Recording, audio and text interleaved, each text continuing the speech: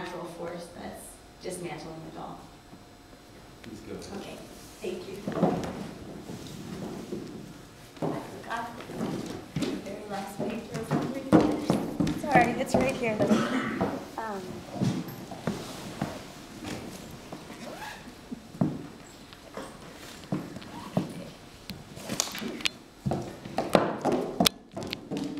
no fun to do in heels. Sorry, guys.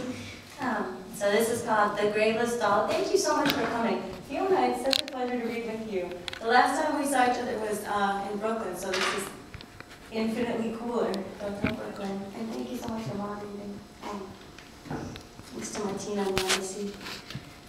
The Graveless Doll of Eric Nudis. The scarecrow that we found lashed to the Pin Oak in Friendship Park, New Jersey, was thousands of miles away from the yellow atolls of corn where you might expect to find a farmer's doll. Scarecrow country was actual country. Everybody knew that. Scarecrows belonged to country men and women. They lived in hick states, the I states, exotic to us, Iowa, Indiana. Scarecrows made fools of the birds and smiled with lifeless humor.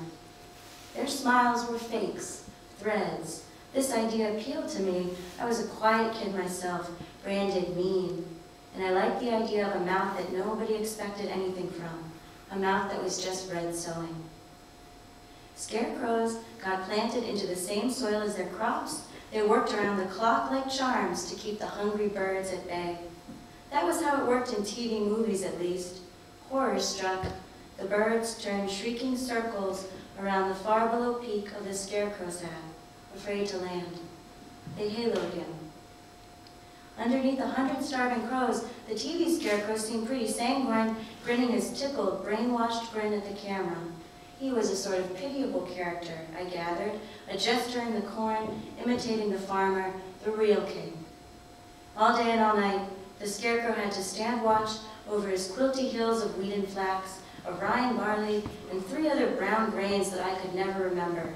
My picture of scarecrow country was ripped directly from the 7-grain Quilty Hills muffins bag. At school, I cheated shamelessly, and I guess my imagination must have been a plagiarist too, copying its homework. A scarecrow did not belong in our city of Anthem, New Jersey. Anthem had no crops, no silos, no crows. It had turquoise porta potties and neon alleys, construction pits, dogs in purses, homeless women with powerful smells and opinions, garbage dumps haunted by wraith-white pigeons. It had our school, the facade of which was covered by a glorious, psychedelic phallus mosaic, a bunch of spray-painted dicks. Cops leaned against the cement walls, not straw guards.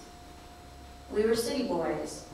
We lived in these truly shitbox apartments. Our familiarity with the figure of the scarecrow came exclusively from watered-down L. Frank Baum cartoons and from the corny, yet frightening, Autumn's Bounty display in the Food Lion grocery store, where every year a scarecrow got propped a little awkwardly between a pilgrim, a cornucopia, and a scrotally wrinkled turkey. The Food Lion scarecrow looked like a broom in a Bermuda shirt, ogling the ladies' butts as they bent to buy their diet yogurts. What we found in Friendship Park in no way resembled that doll. At first, I was sure the thing tied to the yoke was dead, or alive. Real, I mean. Hey, you guys, I swallowed, look, and pointed to the pin oak where a boy our age was belted to the trunk. Somebody in blue jeans and a striped sweater that had faded to the same earthworm color as his hair. A white boy, doubled over the rope. Gus got to the kid first. You retards. His voice was high with relief. It's just a doll. It's got straw inside it. It's a scarecrow, shrieked Mondo. And he kicked at a glistening bulb of what did appear to be straw beneath the doll's slumping face. A little hill. The scarecrow regarded its innards expressionlessly, its glass eyes twinkling. Mondo shrieked again. I followed the scarecrow's gaze down to its lost straw. Long strands were blowing loose, like cut hair on a barbershop floor.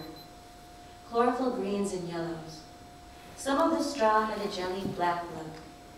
How long had this stuff been outside of him, I wondered? How long had it been inside of him? I scanned his sweater for a rip, a cold, eel-like feeling thrashing in my own belly.